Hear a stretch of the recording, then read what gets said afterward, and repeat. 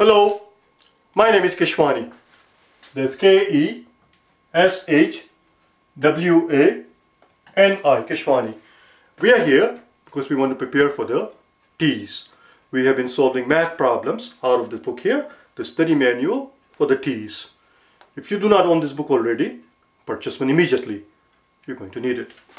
The problems that we are about to solve are the ones that you will find on page number 304. Please turn to it. Page number 304, and today is our lesson number 71. Yesterday we finished doing practice exam number 1. Today we'll do this math section from practice test number 2. Let's take a look at the very first question there. The very first problem is asking us to divide. We divide 4/5 by 8/15. Now, as we already learned it, all of these concepts that we're going to encounter in these exams, in the first exam that we already did, in the exam that we're doing right now, all of the concepts that we are encountering are all the concepts that we already covered on day 1 through 60 when we did the practice questions from page 50 through 110.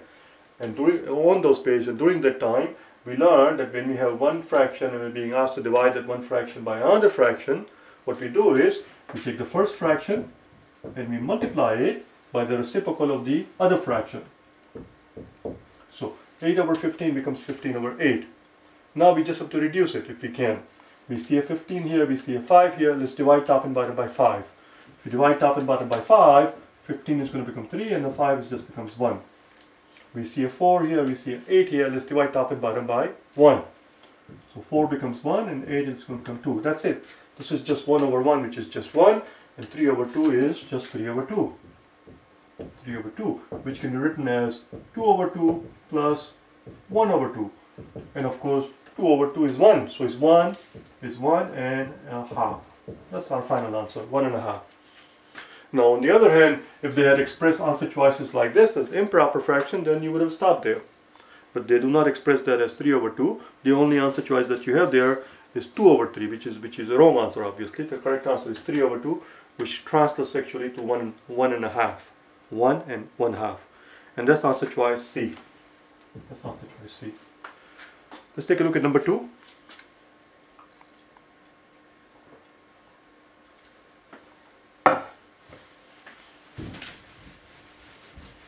In question number 2, we are told that we have a scale that we are using here to build a model of a car, model of an actual car, and the scale is 1 to 25. In other words, if it appears as 1 inch in the scale version, in the real version it is 25 inches. The scale is 1 to 25. We are told that the actual car measures 7 inches.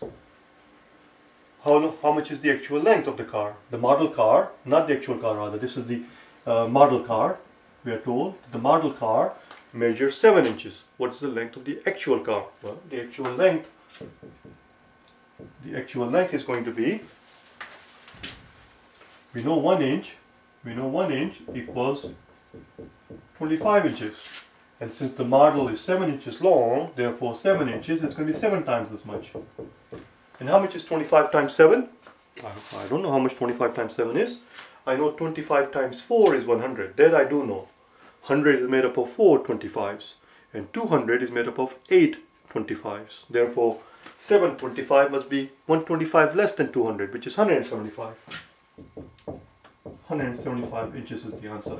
In other words, a model car that measures only 7 inches, in reality the same car, the real version, the full-blown version, is actually 175 inches long. Let's go on to number 3. Problem number 3.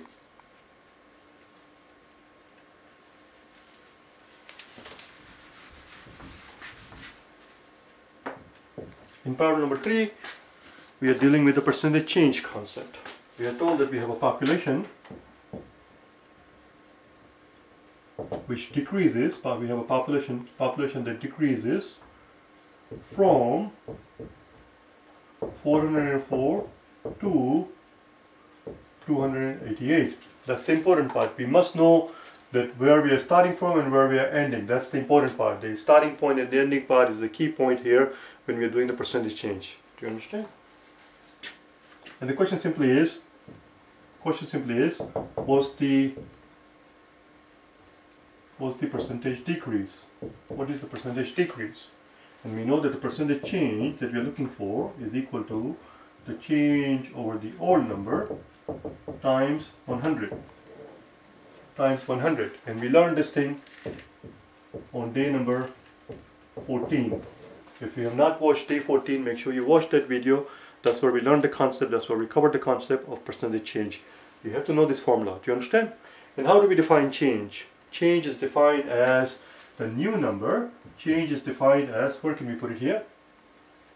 The change is defined as new number minus the old number. That's how we define change. And how much is our new number? Well, our new number, we go from 404 to 208. 208 is our new number. New number, and 404 is the old number. The old number that I keep calling as an old number, sometimes we refer to the starting point as the initial quantity, sometimes we call it the old number, sometimes some people refer to it as the original number. It doesn't matter. That's the quantity that we started our journey with. We started from 404 and we are down to 288. The fact that it's going down, that tells us that it's a percentage decrease, and in our calculation we'll see a negative sign. The negative sign will indicate that it's a drop. It's a drop. The negative sign will tell us it's a drop. So we have to figure out what we have to figure out is new minus the old. The new is 288. So actually what we have to do is 288 minus 404. But if you leave it like this, as you can see, when you're trying to subtract a large number from a smaller number, it gets to be annoying. So if somebody asks you how much is 85 minus 100, if somebody asks you how much is 85 minus 100, that's kind of cumbersome. That's kind of annoying to do. So what you do is, they're asking you how much is 85 minus 100. What you do is just the opposite. Do the opposite. Do 100 minus 85, and once you get your answer, you know that 85 is the positive quantity, 100 is a negative quantity, so it takes a sign of a negative one. Why 85 is a positive quantity? Because as you can see right here, you see this is the right here. I'm going to erase this equal sign so you can see it. 288, because it did not have any sign in front of it, that tells us it's a positive quantity. So the change here is 288 minus 404. Minus goes with the 404. So since bigger number, whichever number is the bigger number, the sign of that number is the sign that you stick with the final answer. So here, what it is 85 minus 100, which is 15. 100 minus 85 is 15, and then 100 has a minus sign in front of it, so it takes a sign of the bigger number. Same exact thing we're going to do here. Instead of trying to figure out what is 288 minus 404, let's do 404 minus 288, and once we have the answer, we'll just stick a negative sign. So 14 minus 8 is 6. Now as soon as you borrow 1 from this guy here, this is a 0. If you borrow 1 from it, the only way it can lend you 1 is when the only way the 0 can lend you 1 is when 0 goes to this guy and borrows 1 from this guy. So this guy gives 1 to 0, and therefore 4 becomes 3. And when as soon as you borrow 1 to give it to 4, 0 is going to become 9. Make sure you make those changes immediately, right away. Don't leave it until the end, because there is a good chance you might forget it. So now, this is a 9. 9 minus 8 is 1. And 3 minus 2 is 1. So the change is 116. Now we have to stick a negative sign in front of it. That's all. So now we're going to use this formula. Let's put it on the top here so we can do it. So here's our formula here. That tells us that the percentage change is equal to the change, which is negative 116, over the old number. Old number is the number that we started out with, and that's this number right here, 404 times 100. Let's see what we can do next. I need the room obviously, so I need to erase this thing. Let's see what we can do next. Well, you see, there is a 16 here. Here's the rule. A number is divisible by 4 if the last two digits are divisible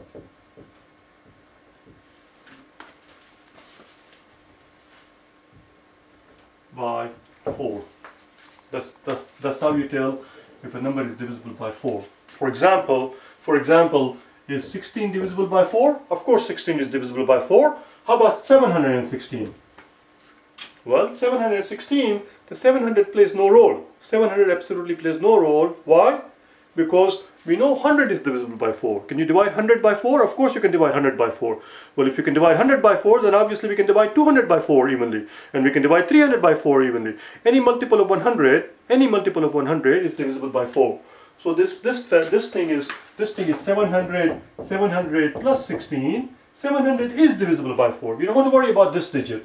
We just have to concentrate on the last two digits.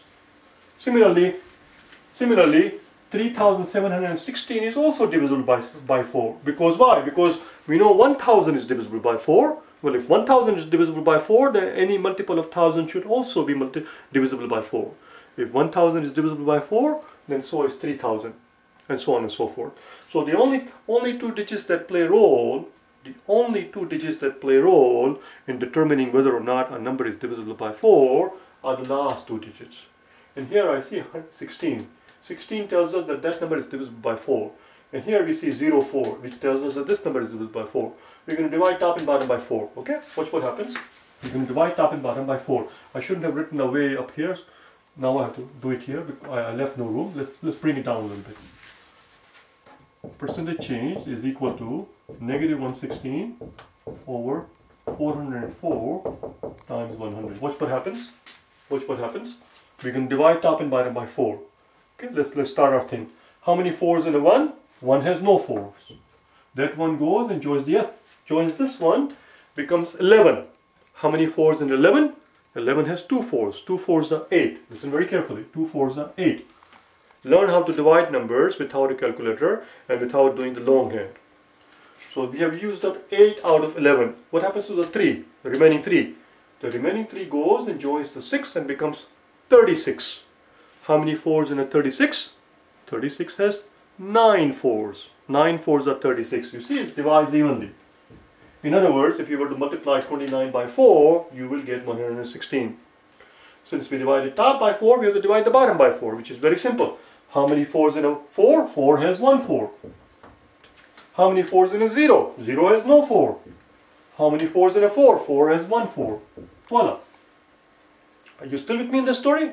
Very good job. Now, what we're going to do from this point on is that's where the art comes into it, and the science. We stop there for a second, because if you sit there and if you hell bent on doing the precise calculation like a good schoolgirl or good schoolboy, you will never get anywhere. It will take too much time. It will take inordinate amount of time. Do you understand? So here's what we're going to do. We're going to take some liberties. This is 100. This is 101. I'm going to pretend that 101 is approximately same as 100, which is okay. We are approximating. So if this had been 100 or this had been 101, we could have crossed out these two. That's it. So now the percentage change is not exactly 29 because this is not 100 and nor is that one is not 101. So the percentage change is not exactly 29, but we can say that percentage change is approximately 29. Now see, the way I wrote it here, percentage change is approximately 29%. That's redundant. Once we put a percentage change sign here, I have to get rid of the sign there, because otherwise it becomes redundant. So that's here. Percentage change is approximately 29. It's not exactly 29 because you see this is 101. We crossed out 101 with 100. So it's about 29%. Now we're going to look at the answer choice and just pick one answer choice that comes closest to 29%, and that's all it is. You're not going to have more than one answer choice close to 29%. If you look at the answer choices, we have 2.9%, obviously.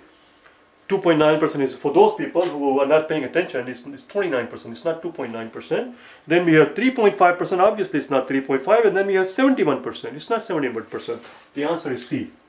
The answer is C, which they tell us is 28.7%. Well, 28.7% is approximately same as 29%.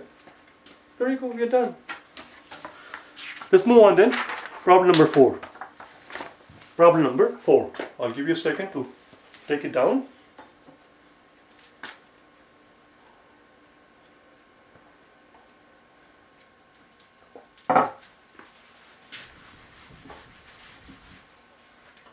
In problem number 4, they're simply asking us how many inches in 2.5 yard. How many inches in 2.5 yard? But that's quite straightforward. Particularly if you're an American, you know how many inches there are in a yard. I might not know it because we are used to metric system, but you know it. 1 yard is made up of 3 feet, and we know that each foot is made up of 12 inches. So it's 3 times 12 inches. 1 yard is made up of 3 times 12 inches, 36 inches. We're looking for 2.5 yards. So it's just 2.5 times 36. Let's do it here on the bottom. I need the room so we have to erase it. One more time, remember, as long as the last 2 digits are divisible by 4, the number itself is divisible by 4. So if somebody gives you a number like this, I'm just going to write it out for 7,425,524. Is this number divisible by 4? 7,425,424. The answer is yes, this number is divisible by 4 because the last 2 digits happens to be 24, and you can divide 24 by 4. If you can divide 24 by 4, then you don't have to worry about 400. 400 is divisible by 4, 5,000 is divisible by 4, 20,000 is divisible by 4, 400,000 is divisible by 4, and 7 million is divisible by 4 because 1 million is divisible by 4. If 1 million is divisible by 4, then so is 7 million. You don't have to worry about any of these digits except the last 2 digits.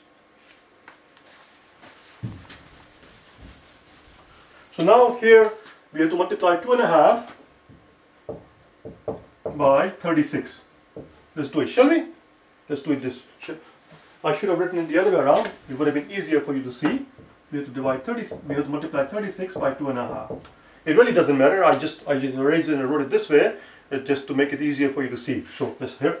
So now we're going to do it. We're going to learn how to multiply 36 by 2.5 without a calculator and in an efficient manner. 36 times 2. How much is 36 times 2? 36 times 2, how the hell do I know? I know 35 times 2, that I do know. 35 times 2 is 70. If you add 35 and 35, that's 70. Therefore 36 times 2 should be 72. So that's 72. Plus, now we have to do the half. Plus 36 halves. How much are 36 halves? 36 halves. How much are they? Well, let's find out, shall we? Divide how many 2's in a 3? 3 has 1 2. The remaining one goes and joins the 6 and becomes 16. How many 2's in a 16? 16 has 8 2's. Voila. In other words, if you have 36 halves, what you have is 18 wholes. So that is your answer. 72 plus 18. 18 plus 72. That gives us 0, carry 1, and 90. Our answer is 90 inches. Turns out that 2.5 yard has exactly 90 inches. Let's move on to the last one on the page, number 5. Number 5. Actually, I'm going to do the number 5. I'm going to squeeze it here. They're asking us for a tool to measure thickness of a penny. That's what they're looking for in number 5. And the reason I'm squeezing in the side here is because you will see in a second, because I don't know the answer. I don't know the answer. There are some stuff here that I do not know. I don't even know how to pronounce the last one. So I don't want to make a fool of myself by pronouncing it. I'm not sure if it's pipette or pipette, and I don't know what it is. And caliper. You could measure the thickness of the penny by the ruler, but it's not going to be very accurate. Only thing that I know, it's not the answer. I know it's not the scale, because the scale is going to give you the weight. It's not going to give you the thickness. But among the remaining 3, I don't know what the answer is. I'll see you tomorrow, okay? Yes, I know. You're welcome for the help. I'll see you tomorrow, okay? Bye now.